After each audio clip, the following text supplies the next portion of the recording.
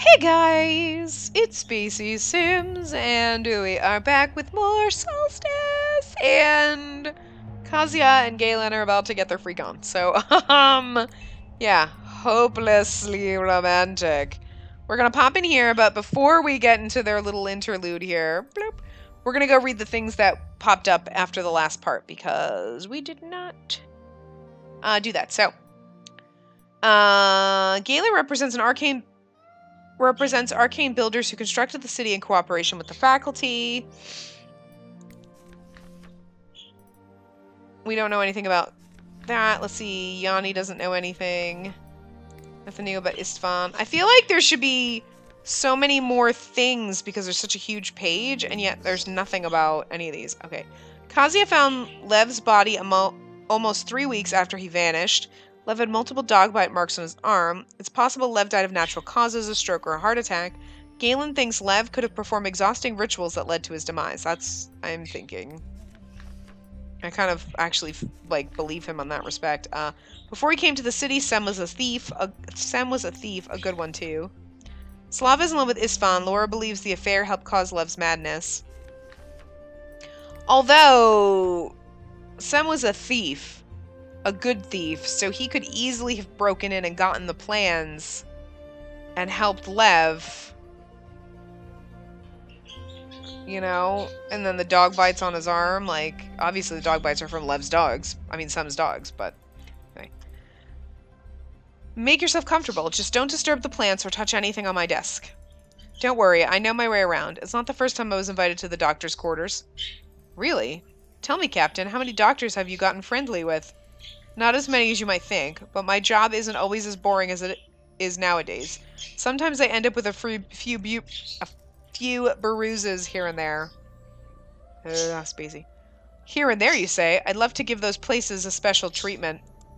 Woo. Always the giver. You have no idea. Is it time to play, Doctor? I love it, so funny.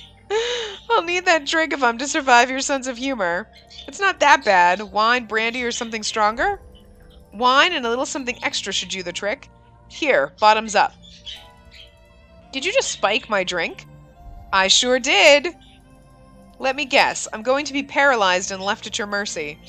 Quite the opposite. Amber Poppy relaxes smooth muscles. Relaxes smooth muscles? Your blood vessels dilate, flooding your brain with oxygen. The effects are mild euphoria and enhanced sensual pleasure. That sounds awesome. Amber Rush. Ha! So you know it. I literally just gave you a date rape drug. Know it, feel it, where we are. Where were we?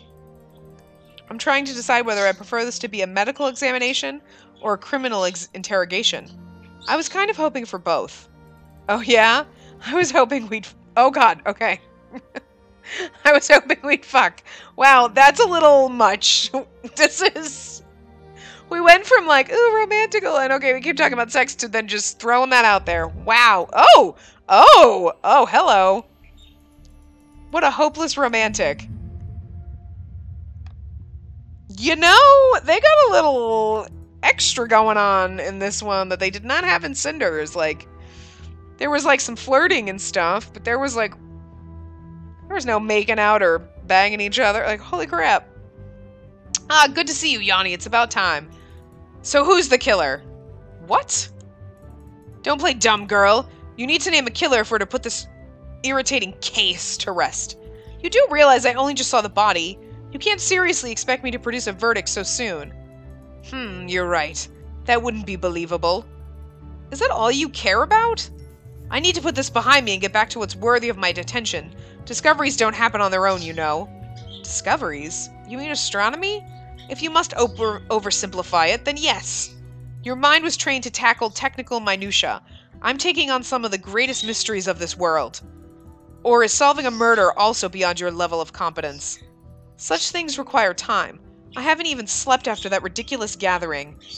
Me neither, yet I'm fine. Stop with the excuses and produce a believable culprit. Would this evening be a lax enough deadline for you? I don't suppose I have much choice. Not unless you want to admit to the murder yourself. So, fine, but we need to announce the verdict publicly. Make sure everyone gathers in the marketplace after the lamps switch to night mode. I'll share my findings. You want a spectacle? Why? Not all people are as immune to fear and doubt as you are. This town needs a public display of justice. They need to feel they're part of a group that can overcome its problems. I have no clue who would even done that. How are we going to figure this out? We're going to have to pick someone, and it's going to be wrong, because there ain't no clues. All they've demonstrated lately is impotence in the face of a single saboteur. We're just going to blame Mistfun, because that's just easier. Perhaps, but this is about perception. If you want to restore confidence, this is the way to go. You make a convincing point. I'll order my guards to gather everyone in the marketplace this evening. Thank you. Make sure Sem and Galen are there. So it's one of them? Sem I would expect. The man's a criminal, and everyone knows he can't be trusted. But Dr. Galen? Why does he have to do with anything? Did something come up during Lev's examination? I can't reveal this to you just yet. Can you reveal it to me? I don't... Excuse me? Your reaction to what I say, be it surprise, disbelief, or anything else, has got to be genuine. I can be genuine whenever I want. Slava will know, Kazuya might as well, and everyone will judge accordingly. If you want this problem solved, you need to find out at the same time as everyone else does. Gah, I don't like it, but there's logic to what you're saying. I'll keep my curiosity in check for now. Before I go, I'm beginning to feel annoyed. I need a decision, not an in-depth analysis. And that's what you'll get. Indulge me, please. All I need is an answer. I'm usually far less patient. Fine, ask, but be quick about it. The initial I, his romance with Slava, the chamber Lev died in. I came across Lev's diary. He wrote about a person who helped him, who probably led him to do things he wouldn't have on his own. He didn't mention a name, just the initial I. You're the only match in this city. Are you accusing me? Young, reckless, and jumping to conclusions. You're the opposite of what I'm paying for. Perhaps I am, but I pay enough attention to notice you didn't answer the question. There are a myriad of explanations. Lev was insane. He could have been talking about himself, couldn't he? Slava never mentioned Lev having multiple personalities. That would be rather hard to conceal. He was lonely. Sometimes he spoke to himself, imagined people, even if there was someone. They helped Lev with ancient rituals, the power of the waters, and technology. I'm almost flattered you think it was me. It's true that not all pieces of this puzzle fit together, but you can't deny your name is the only one that fits. I never considered names something of value. Perhaps I should have. Perhaps they do hold power over men. Then again, he did a line, so it could have been a lowercase L, because it could be Laura, because she knows, like, tarot cards and shit, so, you know, I mean, it could be Laura. You've given me an idea, though. I must research it before I can share my findings. Now go, ask your foolish questions somewhere else. I know you're impatient. Let me just... No! Enough is enough, girl. Do you take me for an idiot? Think I don't notice you're stalling? You have 1 day to find the culprit. Make use of it. And you'd better deliver a believable justification for your choice. It's you, because you're a dick. Perfect. Yanni, you're heading back. Does this mean you're done examining Lev's body? Who killed him? Shouldn't you be asleep? And why do you assume it was murder? I didn't assume anything. I'm merely showing polite interest. I'll stop now if it's that big of a deal for you. Me caring about Lev? He could have hanged himself for all I care. How did you know he was hanged? I knew it! I knew that wacko would crack eventually. Was it Slava's romance that finally got to him? Or... Oh, I see. He wasn't hanged, was he? You just couldn't help but use a dead man as the butt of your joke. I'm sorry, you just made it too easy. My grandpa used to say you should judge a wolf not by its teeth, but by its prey. Again, sorry, I didn't mean to bother you. Have a nice day. Fine, it's boring here in the dead season. This is the first thing even close to entertaining. So spill up. There's nothing to spill yet, I'm afraid. I'm quite sure the city will be fine, though. Why would you say that? There are the 3 people determined to uncover what happened to Lev. Galen, Kazuya, and myself, each an expert in what we do. I imagine we should be able to deal with any problem. You misunderstand. Why would you have to assure me the city is safe? Did Lev do something to endanger it? We found him in a chamber nobody knew existed. It seemed we gravely underestimated his knowledge. He was annoying, but he wasn't that smart. I'd say someone helped him. So at least one other person knows about that chamber of yours. One person can take a secret to the grave, but 2 people knowing it means it's not a secret anymore. Or that soon it won't be. You know what I'm getting at? So a hidden chamber appearing out of nowhere in the family's district doesn't surprise you? Nothing surprises me. Yes, I'm sure you've seen it all at the respectful age of 20. Gah, Kiani, stop with the condescending tone already. You don't need to be the damn sage of the north to know this place is full of secrets. There is one thing that interests me deeply, though. Who do you think did it?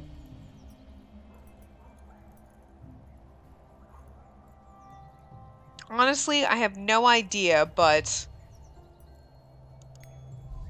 I don't want to accuse her, because that's weird. He could as well have tripped and fallen. A senile man in a dangerous place under... suboptimal lighting condition? It makes sense. Or maybe he just had enough of people asking so many questions and offed himself. Suicide?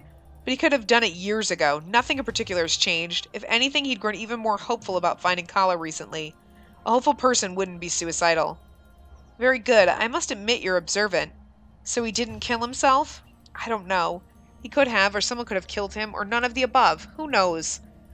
I never know when you're being serious, but I suppose it's wise not to reveal anything, especially to me. If someone rounded up the usual suspects, I'd be top of the list. I was a member of the tribes, after all. We have a lot of reason to blow this city up. Damn, we've even tried. I thought you severed your connection to the tribes. They don't take kindly to traitors, that's for sure. But I learned all the tales and legends. Lev asked me about them until my ears bled. I could have killed him just to stop the questions. Besides, the tribes think anyone getting too close to Kala deserves to be skinned alive and left to die. That's what my grandma used to say, at least. So I guess I'm the easy target here. I'm glad I went for a drink at the inn that night. Why would the tribes punish someone who has gotten close to Kala? Only a pure woman is worthy of witnessing such power. Sex has always been a huge taboo for us. Can you believe it? Why do you ask, though? Was Lev skinned alive? You know I can't tell you anything. Stop asking. By the ancestors, you have no clue who did it, do you? Look, I can't help you. I'm not sure I would even if I knew anything, mind you, but luckily I'm spared that decision. How kind. I'll give you a piece of advice, though, and I don't usually do that, so stop sulking and listen. Don't vex Istvan. Excuse me? I'm sure you've heard stories. The sheer amount of gossip on him should make you think. He's ordered people, children, even infants killed. Sometimes for crimes they committed, sometimes for fancy. Obviously, infants did not commit crimes, aside from being born. I mean, if you call that a crime. So, I'm just saying. Like, that's crazy. I don't mind. He always was an efficient ruler, but if you make a verdict he doesn't like, you'll suffer. Not to mention pointing to Istvan himself, but you wouldn't be that stupid, would you? So should I lie, or sentence an innocent man? I said I can't help you. Then please stop wasting my time. I need to announce the verdict tonight, but I haven't set foot in my workshop since that dumb party. So pardon me while I go review actual evidence. As if that would change anything. Huh, so something about women and blah blah blah. I don't think there's any innocent women in the town, aside from Yukone, because she might not be like a hussy. Constance, we know, is getting busy with shit. We know Slava, obviously, because she was a married woman and she's fooling around with Istvan. Laura, maybe? Oh! Just as I expected. You're a kinky little monster. Wow. That, my dear sir, was but a glimpse of my kinkishness. They got super dressed super fast. I mean, I'm kind of glad because I don't want to have to cover things up, but geez. I'm not sure that's a word.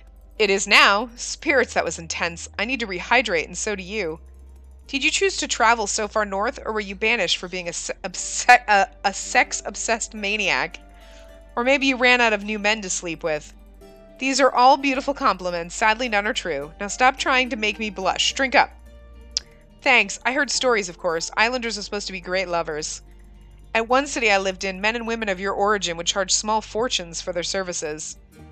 As they should. Lovemaking is an art my people hold in high esteem. Were you a regular guest to the pleasure houses? I visited plenty of them in my mercenary years, and later when I became a guard. They tend to attract all sorts of shady characters. Sex requires imagination, and imagination demands freedom. As my mentor used to say, some people can only feel free when they have others in their power.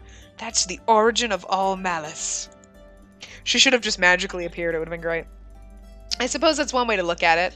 I also heard about your people's other gifts being linked to imagination. Is that true? You heard that? That's hardly a topic you discuss in a market. I'm guessing you read it in a book, but why would a simple guard study academic treatises on magic? Isn't curiosity a virtue? Sure, for scholars and explorers, Not for mercenaries and foot soldiers. But what you read is only half true. The ability to conceive and visualize extraordinary scenarios is a prerequisite for all who attempt to master the craft. The stronger your ability to clearly imagine different possibilities, and the more flexible you are, the more potent your skills become. So that's how you bend reality to your will. I wouldn't use that metaphor. Try seeing it more as negotiation rather than forcing it to do your bidding. If you make a good impression and offer enough incentive, reality will become your helpful friend. You make it sound like all your people do is conjure rainbows and nice weather. And what's wrong with that?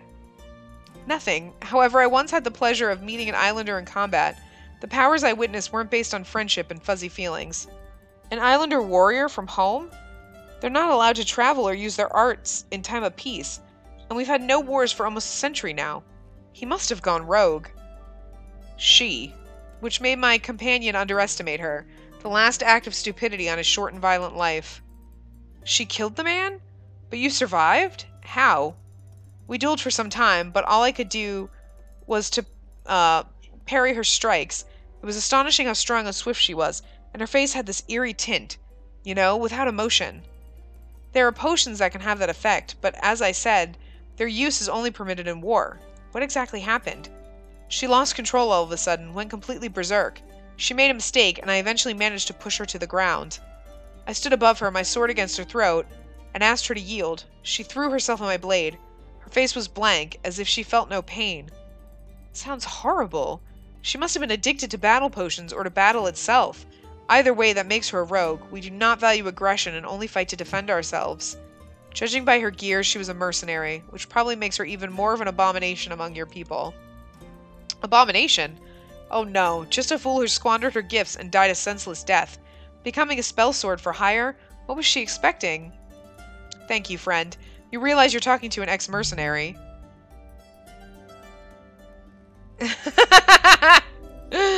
Is it awfully wrong to find the image of you covered in your opponent's bloody innards strangely arousing?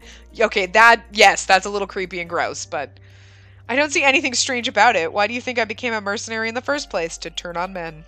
Covered in blood and innards. Okay, no, that's not exactly how I expected that conversation to go. Fulfilling your darkest fantasies, I presume? Ha, don't push it. You have a sick imagination, Galen. Hey, my untamed imagination is what makes me so good at what I do. I'm basically paid to be depraved. But you're right about one thing. Killing people isn't the best profession one can choose in life. Why did you do it, then? I've always been good with the blade and bad with money. I quickly learned there was no pleasure in taking lives, though. The only thing that satisfied me was using my skills to protect others.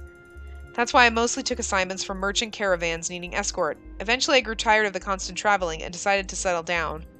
So you moved to a city and became a guard to help those in need. Yes, I wanted to make a difference, and a warm bed. And they call me an idealist, so have you changed the world for the better? You might say I was being naive, but I genuinely believe that with a bit of goodwill, smarts, and my keen sword, I would make the place safer for everyone. Instead, I came across vice and corruption. I had no idea existed. The things people are capable of when they can gain power or wealth. That city was a cesspool. Don't tell me you gave up without a fight. I tried, but the other guards were either broken, apathetic, or bought by the crime lords. When I refused their bribes, they tried to kill me. At least I disposed of some of them that way. But one can only sleep with eyes open for so long. Ah, I finally understand. You chose to escape the far north and settle in a city where vice is law. That way no one, not even yourself... Oh, chose to escape too. Okay. That way no one, not even yourself, could blame you for giving up. Is that a professional diagnosis? Only if it's accurate. Unfortunately, no. I did escape, and I knew what people said about the Jewel of the North, but that's not all there is to it. What I hated the most was the constant pretending. That city was built on lies. And this one's built on what? Sincerity and goodwill? Hardly. You can joke about it, but it really makes a difference. This place is just as filthy and corrupt, maybe even more so, but at least nobody's denying it. Honesty is a virtue, even for criminals. Does crime exist if there are no laws to define it? Let's not get too philosophical about it. The only crime you can commit here is breaking your compact. Unless you're a member of the families, right? Even they prefer not to abuse their power too often. They need people to believe compacts offer a semblance of security. I see. There's very little left of your need for justice. Don't you understand? There can be no justice. I wasn't expecting you to have such a dark outlook on things. You seem very frank to me. Weren't you listening? Honesty is a virtue. Even someone like Isfun comprehends that. You're a complicated man, Kazuya. Hope I didn't sound too morbid. I'm a big boy. I'll live. I'm sorry if I ruined the mood. Come here. Don't worry, I'm fine. I don't need a hug. Really? I get the feeling that's exactly what you need right now. I don't need comforting. I think we both have matters we should attend to. With what the city facing... Oh, what with... Oh, I was like... Oh my god. It's like crazy raining all of a sudden here. Okay. What with the city facing imminent disaster and everything? The city survived centuries. It can wait another hour. A whole hour? Don't haggle. Are you there, kid? Shit. Is that who I think it is? I'm afraid so. He wants me to examine his eyes. I haven't all day! You shouldn't keep him waiting, you know? You're right. I'm coming! Please, come in. What took you so long, lad? A title like you should be perkier than... Oh, hello, Captain. Good day, sir. I was just leaving. Doctor? Thank you for your visit, Captain. You were extremely helpful. Yeah, I bet. Well, Galen, looks like you succeeded where even Constance failed. If I didn't know you well, I would think you were a spy. Maybe I am. You're no match for her bluffs, though. Enough dilly-dallying. I want you to examine my eyes. Boop. Okay, we're gonna stop. I'm gonna stop right here. Okie dokie. So, yeah. That was interesting. Okay. I don't know. I don't know how much longer we have of this. I feel like if Yanni's gotta make... We've gotta make this decision by the end of the day, then we don't really probably have that much left, but who knows? I don't know. So I guess we'll figure it out. So I will see you guys next time, and we'll see what happens. So yeah. Remember to give the video a big thumbs up, and subscribe to see more.